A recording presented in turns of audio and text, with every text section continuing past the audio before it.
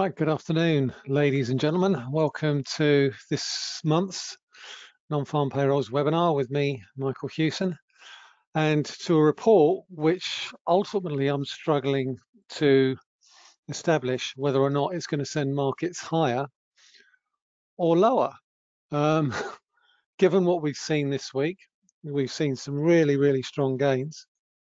We've seen a weaker dollar, despite some fairly hawkish central bank commentary, not only from Jay Powell on Wednesday, but also from Madame Christine Lagarde, the ECB president, on Thursday, but also the Bank of England Governor Andrew Bailey on Thursday as well.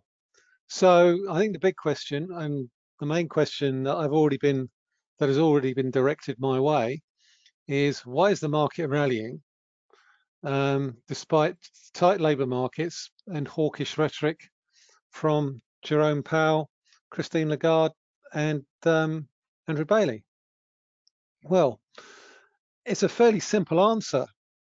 While central banks would like to give the impression they have further to go when it comes to more rate rises, markets are generally taking the opposite view. They're surmising, rightly or wrongly, that we're near a peak as far as rate rises are concerned.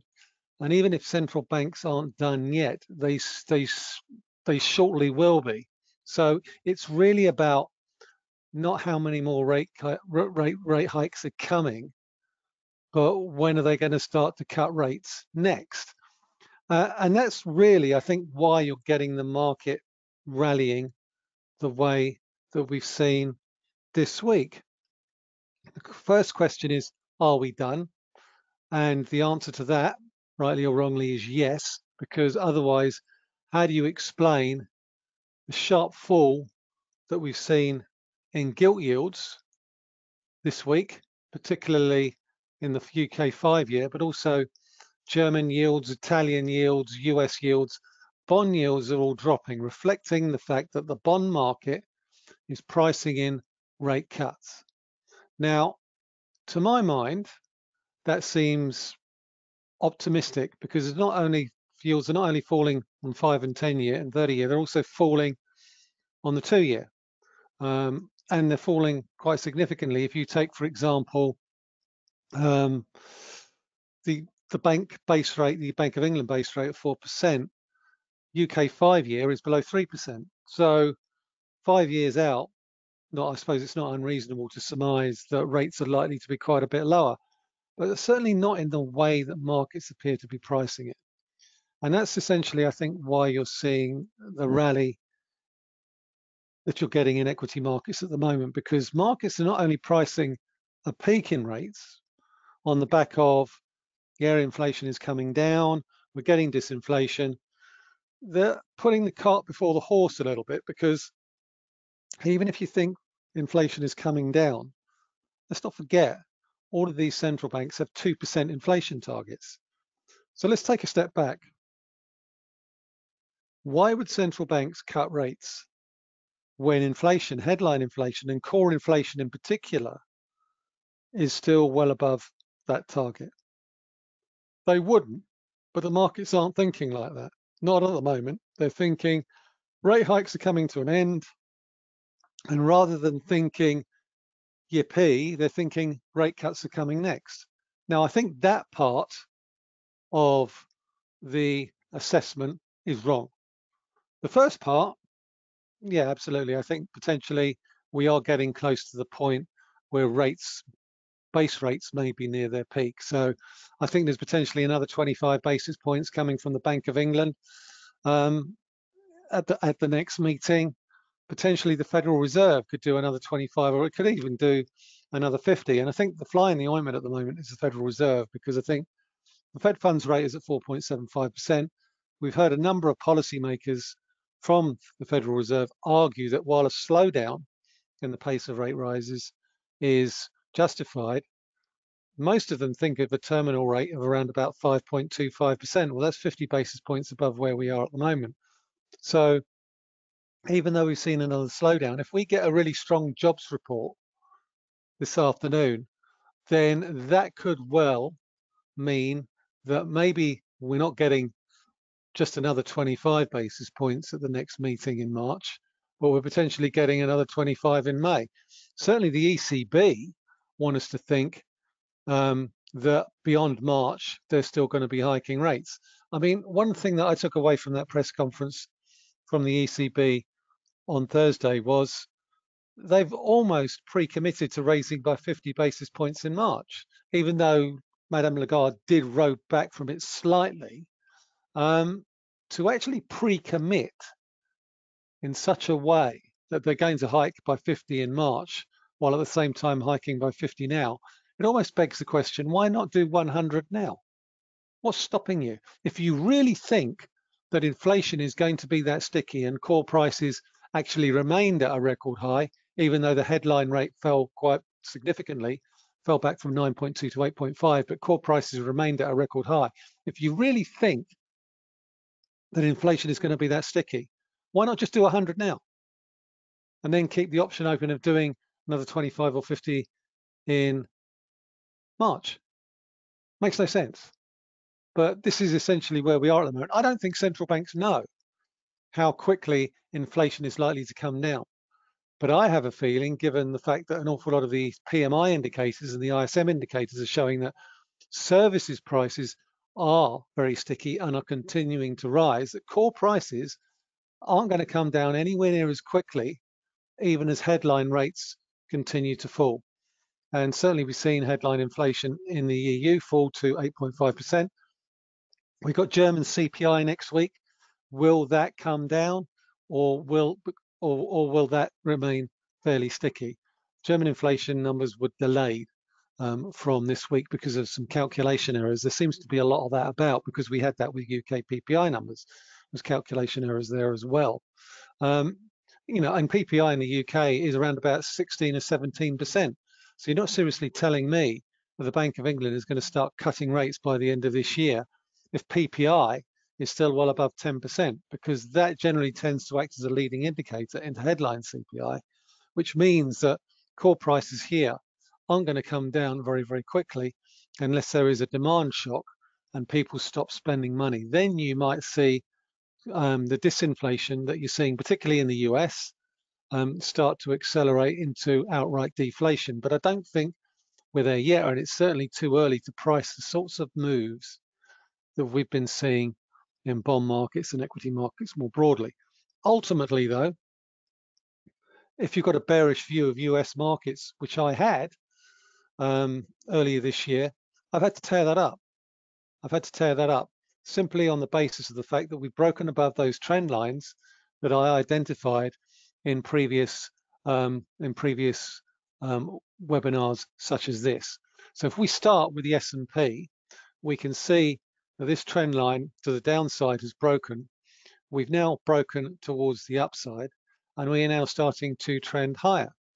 Now, that doesn't necessarily mean that we're going to continue to trend higher today. We could pull back, but certainly on the basis of this particular chart here, if you draw a line through the lows, the 50-day and the 200-day moving average have crossed over. That generally tends to be reasonably positive. And certainly the S&P, the 200-day moving average, it's flat. It's not pointing in the same direction, but nonetheless, downside momentum has diminished. And consequently, because that's happened, I have to revise my overall outlook when it comes to the S&P 500.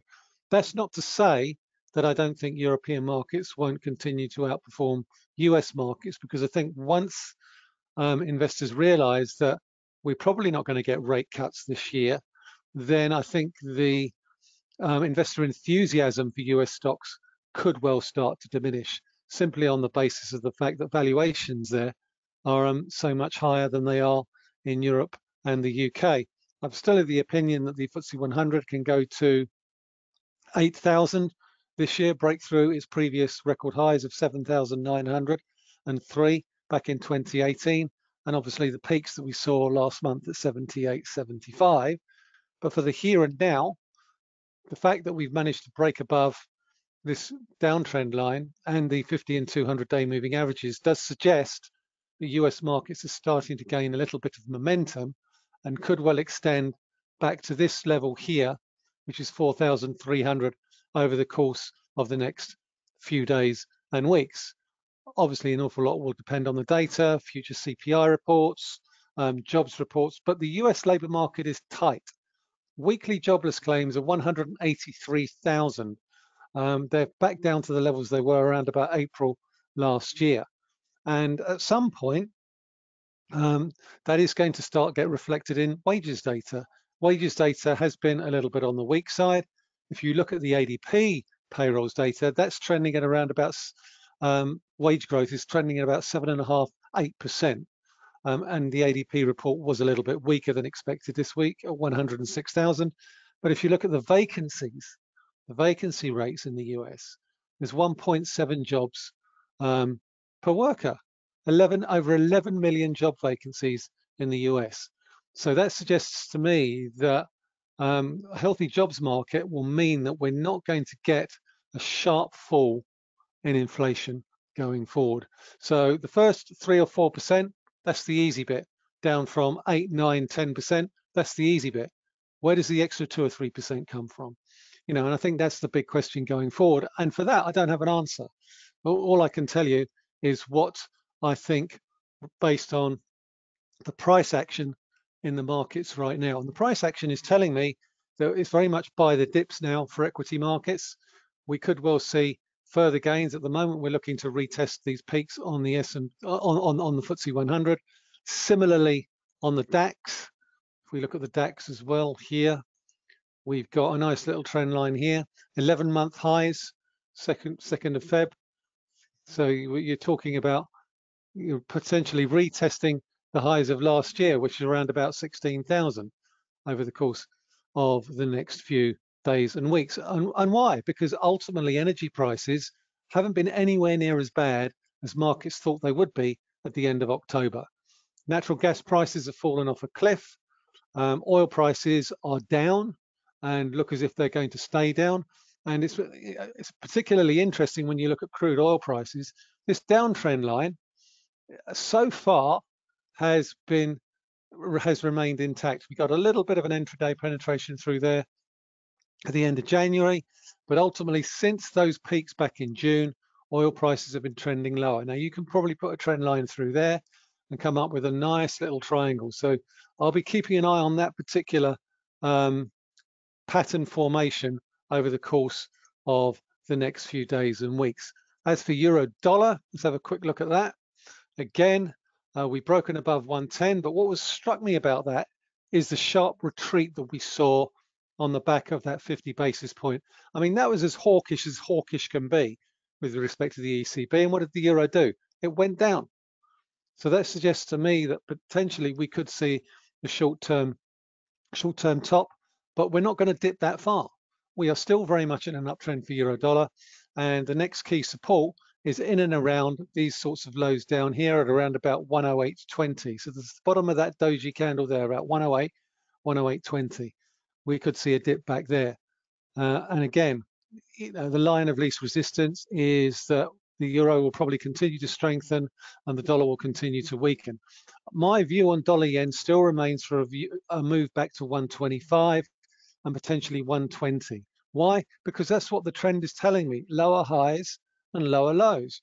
Now we have got a little bit of support down here, but we've broken back down and we could well see 127.20 and then a test of this 50% retracement here at 126.5 from the up move from the lows back in March 2020 to the highs that we saw back in October last year. All of this points to dollar weakness, but it's not going to be a straight line. You're going to get peaks and troughs. You're going to get ups and downs. And ultimately, it's about picking your entry points. And at the moment, for me, the line of least resistance for the dollar is for dollar weakness. And ultimately, you then have to basically pick your entry and exit points. We have a quick look at the market calendar and see what's coming up with respect to wages. I think the wages numbers are going to be particularly interesting. So it's 0.3% month on month, 4.3% year on year, expecting a fall there. To my mind, the wages data this average earnings data really is utterly meaningless because it doesn't really reflect what's going on in the private sector of the US economy. And the private sector of the US economy is much, much bigger than what you would call public pay rates. So for me, I think there's a little bit stuff misleading going on there when it comes to what average earnings are telling us. We've got the unemployment rate is expected to edge a little bit higher. Non-farm payrolls, 223 to 185. That's down here as well.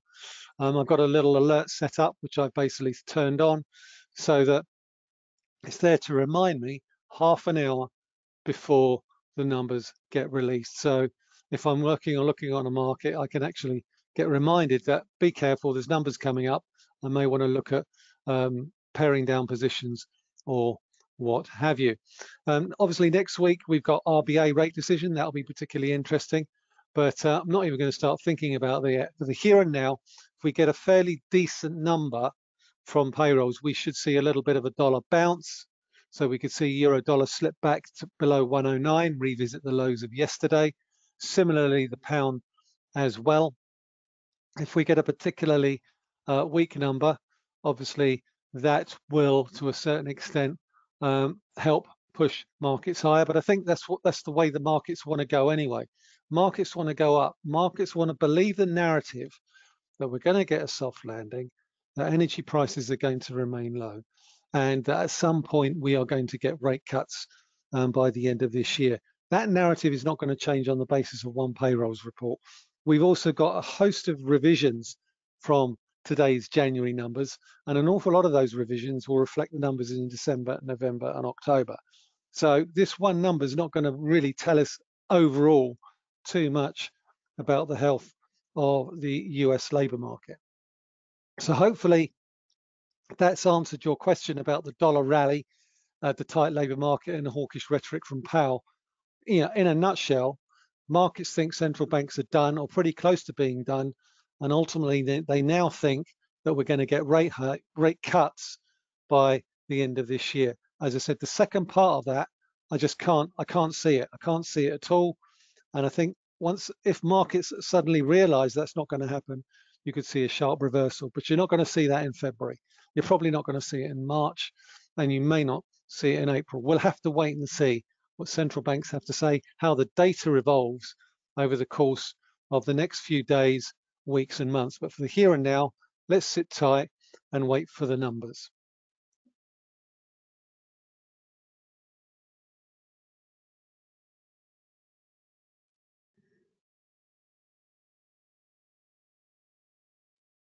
Here we 517. Oh my goodness gracious me. I mean, that is just huge. And but look at the revision as well, 260,000 on the payrolls numbers. I mean, that is immense. I mean, that is such a, I mean, that's rates are going to go through the roof. Unemployment rate, 3.4. They've revised up the average hourly earnings to 4.9. I mean, that is just incredible when you actually look at how completely off the chart that payrolls number actually is. You know, it's absolutely incredible. 1 second, so let's have a quick get rid of all of these. Just trying to digest that. So massive dollar rally.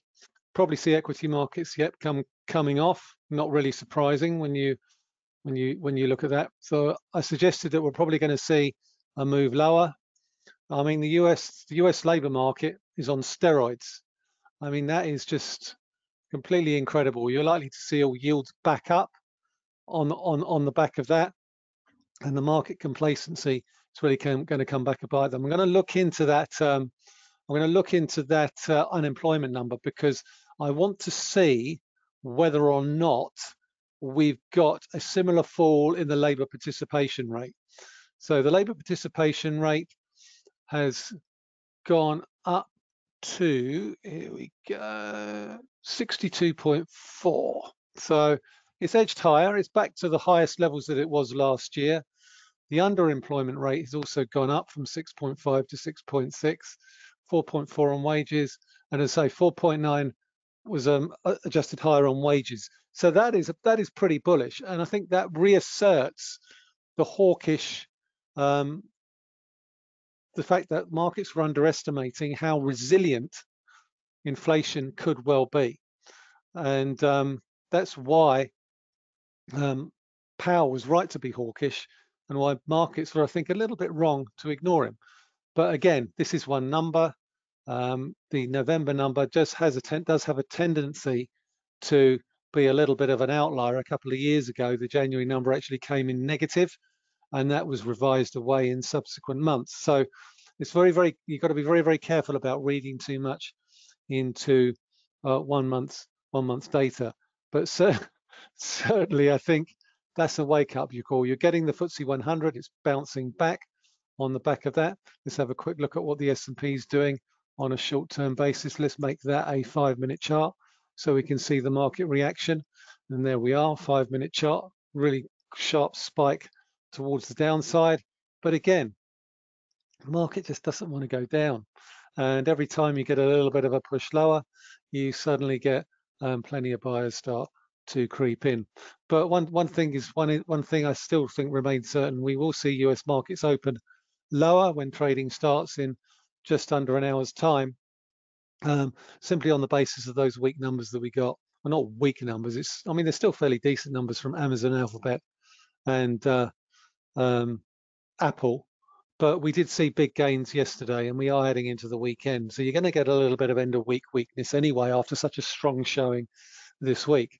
So certainly, I think in terms of US markets, we've probably seen the highs for the week. But that's not to say that we won't get a little bit of end of week weakness.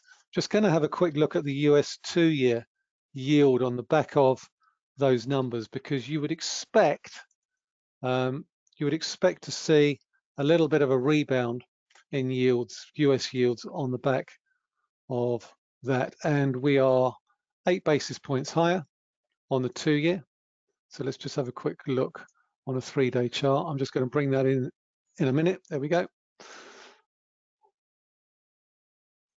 So obviously that's yesterday, or Wednesday night. That's the Powell coming down yesterday, and now we're backing up again. So getting a little bit of a rebound in yields. As you can see up here, we're heading back to 420. So we're 9 basis points up on the day. But what's interesting about this, I think, in particular, is that if you look at the 2-year yield over the course of the past few months, we've not really broken out of the range that we've been in since September. You look at the lows back in September, October, around about 409, 410. We made a marginal new low in January at 408, but we haven't broken below 4%. So when you strip back all the noise, when you strip back all the narrative, US 2-year yields are still within the range they've been in since October, which suggests to me that at the moment, the bond market, they're saying that monetary conditions, financial conditions are fairly loose. They haven't really changed much since September, October. The 2-year yield is still in the range that it's been in for quite some time. And yes, you could argue that the highs are getting lower, but if you look at these peaks through here, it's been pretty much the same: 425 on the upside, 405 on the downside. What I would expect to see in terms of a real sea change on the 2-year is a break of that 405, 425 range to give a real decent indication as to the direction of US rates. At the moment, the 2-year yield is still above the Fed funds rate, unlike in the UK, where the 2-year yield is actually below the headline rate, which seems bizarre. Actually, what am I talking about?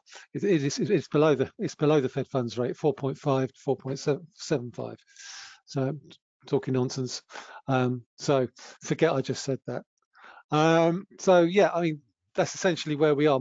US yields, UK yields, they're all trading below the headline benchmark rate. So certainly markets are pricing in rate cuts. The bigger question is whether or not they're going to get them. And I'm not convinced at the moment that that's being priced accurately by the markets.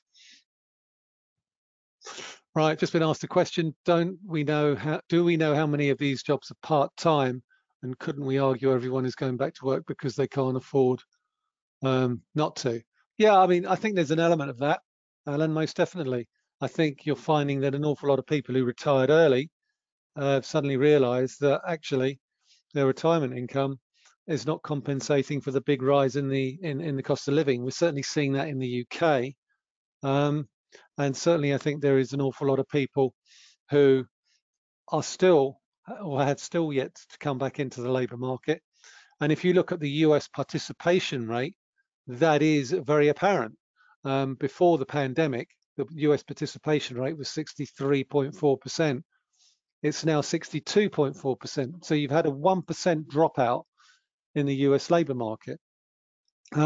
We don't know how many of those jobs are part-time, because unlike in Canada, they don't split out part-time and full-time jobs. In the Canadian jobs report, that does happen. You get a split out of part-time and full-time jobs. But certainly I think there is an element that an awful lot of people are doing two different jobs on a part-time basis. My niece, for example, lives in the United States. She's a single mother and she has two part-time jobs because she has to look after her young son. And a full-time job does not help in that regard. But at two part-time jobs, it means that she is able to manage her time that much better. So you could certainly, you can certainly make a case for saying that an awful lot of these jobs are part-time jobs, but not all of them. Another question. Do you personally think the US will have a recession, if you don't mind me? Yeah, with the labour market as it is, I think we're still on for a soft landing. I hate that expression, but yeah, I think given where GDP is at the moment, given the unemployment rate, I think the US can probably avoid a recession. It doesn't mean we're not going to get a slowdown. I think we'll still get a slowdown, but I think if the US can avoid slipping into a recession and unemployment start to go up, and at the moment there's little indication that that won't happen, then I think it's quite reasonable that they can probably avoid a significant recession. I think what we've seen from the data so far suggests that there is still an awful lot of tightness in the US labour market. There's still not enough workers to fill the available roles. And even with the job losses that are being announced in the tech sector at the moment, there's more than enough vacancies to cover for those. Having said that, and this is an area that I struggle a little bit with. An awful lot of the jobs that we're seeing in the US, all the vacancies are in hospitality, they're in travel, they're in leisure. And an awful lot of the job losses that we're seeing are in tech. Now, some of them, they're sort of warehouse staff, Amazon and what have you, but an awful lot of those jobs will obviously be more highly paid, say, for example, than the vacancies that are coming on stream. So you could actually get a reduction in spending patterns in terms of personal spending because the jobs that are being lost are much more highly salaried than the ones that are coming back as vacancies. So you could get an erosion of spending power within the US economy. So there's certainly there's an element of that in there. And if you actually look at the retail sales numbers within the US in November and December, they were really disappointing. But you then have to factor that into the fact that the first 10 months of the 2022 retail sales growth was really strong. So what we're seeing at the moment with respect to this jobs number suggests that while the narrative of potentially a stronger dollar and rates may be higher for longer, the US economy is holding up fairly well. And that, in essence, should mean that the US avoids a recession. And that's perhaps why the downside that we're seeing in equity markets is being slightly, we're getting a little bit of a bounce back as we look at the S&P there. We're still well off the lows. This is another 5-minute candle. I mean, we could have another crack on the downside, but we're holding up fairly well, given the fact that today's jobs report has blown a little bit of a hole in the argument of rate cuts later this year. Because why would you cut rates if you've got a tight labour market and average hourly earnings, wages, and what have you are resilient? You simply wouldn't. You'd only cut rates in response to an economic slowdown. And at the moment, judging by the jobs data, that's not, you know, that's not an argument that can be made. Any other questions on any other markets that I haven't covered at the moment, ladies and gents? I would say that I am recording this, so if any of you want to sort of circle back to anything that I've talked about with respect to these numbers, or look at some of the chart points and what have you that I was talking about earlier, it'll be up on YouTube later this afternoon under youtube.com/CMC Markets PLC. Right, gold. I've been asked about gold. Yeah, I mean, gold is very much a rate story. Yields are higher, so gold is lower.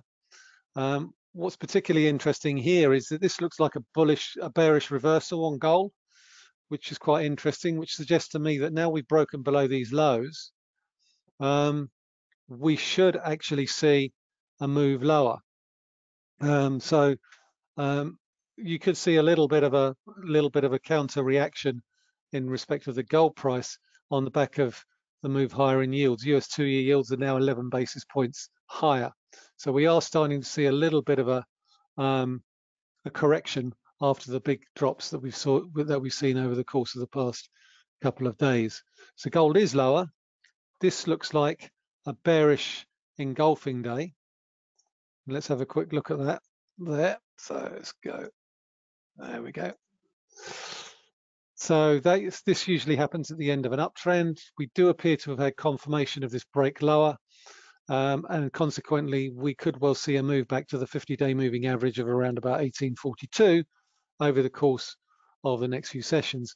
The only way that would not come about is if we then broke back above the highs of today, which is 1920. So certainly, I think there does appear to be some indication that we could see a little bit of a correction in gold over the course of the next few days. It'll be interesting to see if we get a little bit of a rally off the lows, off around about the 1880 level. Being asked about Kiwi. Let's see if we can find the old Kiwi dollar, down sharply 1% at the moment. Let's have a look at that slightly lower. That's interesting. Let's look at a 4-hour chart.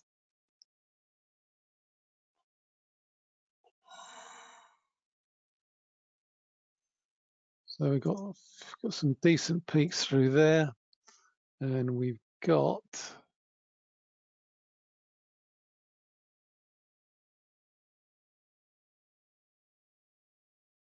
oh, not that. Just extend that back.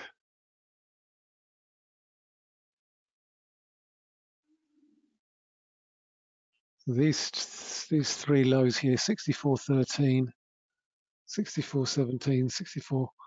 So Kiwi looks as if it's shaping up for a little bit of a push lower. Certainly potentially a retest of around about 63.60 on the basis of those numbers. But again, heading into the weekend, there could be a little bit of an unwind going on. So as with anything, when you're trading on a Friday afternoon, leave yourself room that you're able to get out of the position before you go home for the weekend, because otherwise you could find you end up wearing it. And I never like running anything over the weekend if I can help it. There used to be a time when I was trading FX back in the day that I would run stuff over the weekend. I tend not to do it so much now. There's just too much risk involved in doing it because you just get these gaps appear. If you're the right side of it, great, but if you're the wrong side of it, it can prove to be very painful and very expensive. So I've got slightly more risk averse when it comes to running stuff over the weekend in my old age. But certainly I think given what we've seen so far, there is potential for the dollar to go on a little bit of a run over the course of the next few days. Dollar CAD.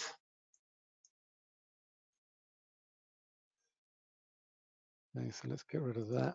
Need to redraw that. Let's draw a line through these lows here.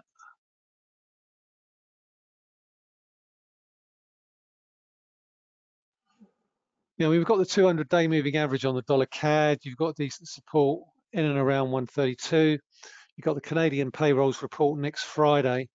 That should give us an indication as to whether or not the Bank of Canada is inclined to do any more rate hikes. But, well, they're not. They've said they're going to pause.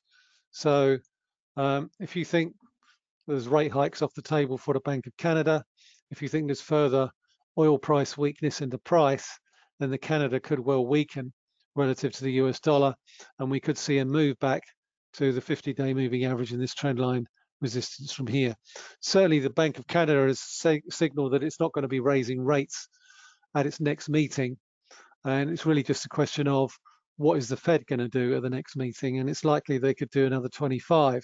And I would suggest that, judging by today's payrolls report, another 25 is pretty much on the table for the US, with potentially another 25 after that, whereas the markets were pricing in maybe 25 and that's it. This payrolls report has thrown an awful lot of shade on that particular argument. So certainly I think potential for a little bit of short-term dollar strength on the back of those payrolls numbers. Aussie dollar, we've got the RBA next week. The RBA is going to be particularly interesting, simply on the basis of the fact that inflation in Australia actually jumped up to 8.4% in December from 7.3% in November. So there's no sign of a peak there, even though the RBA was one of the first central banks to slow down the pace of its rate hiking to 25 in November. So at the moment, the market's pricing 25 for next week. But there is an argument for potentially saying that they might want to do 50 and then sit for a bit, particularly given the fact that fourth quarter CPI jumped from 7.3 to 7.8%. So the RBA may look at this week's Fed and ECB and Bank of England and think hawkish rhetoric isn't enough when it comes to forward guidance. Maybe we need to do rather than say. So there could be an outside chance the RBA might do 50 on the basis of those numbers, because of the fact that they think that perhaps inflation is likely to be more resilient, perhaps. We'll have to wait and see. But for me, 25 is nailed on. The bigger question for me is they might surprise with a slightly more aggressive stance with a 50. We'll see. Anyway, we've also got UK fourth quarter GDP next week. That will tell us whether the UK economy went into technical recession. If the numbers come out, say growth of 0.1, that would be a surprise. Certainly, I think the OBR and the Bank of England have suggested that the UK economy is already in recession. Wouldn't be the first time they've both been wrong. So let's hope they're wrong this time. Certainly, I think the numbers that we saw in October and November do appear to suggest that the UK economy is slightly more resilient, perhaps, than was thought to be the case back in September. So, maybe the UK economy does avoid a technical recession. I think either way, whatever the outcome of the GDP numbers, the nuance of whether we're in a technical recession or not is likely to be lost on an awful lot of people, given how finances are going to be under strain, whether or not you get minus 0.1 or plus 0.1. It's neither here nor there, even though politically it probably plays slightly in the government's favour. I think most people couldn't care less. They're struggling with the cost of living, and that's all they really care about, rather than an incremental change in the quarterly GDP numbers. Anyway, what else do we? So Aussie dollar. So basically, there's fairly decent support at 69.80. Looks like we could well have seen a little bit of a short-term top there, and look for a retest perhaps back to this area here, which is around about 68.90, 68.80, which was the lows there, and there. So you should find a fairly decent area of support through that area around about 68.90 if we can sustain this move lower. So certainly what the Aussie and the Kiwi are telling me and the Canada are telling me is the dollar looks as if it may be set for a little bit of a rebound. Okay, ladies and gents, time's up actually. Hopefully you've got some clarity from the numbers. Don't forget I do a weekly video which gets posted on the YouTube channel every week. It should be going up there in the next couple of hours. But hopefully that's it for this week. Thank you very much for your time, your company. And I'll see you same time, same place a month from now for the non-farm payrolls webinar for February, which will be on the 3rd of March. Thanks very much for listening and have a great weekend. Thank you very much.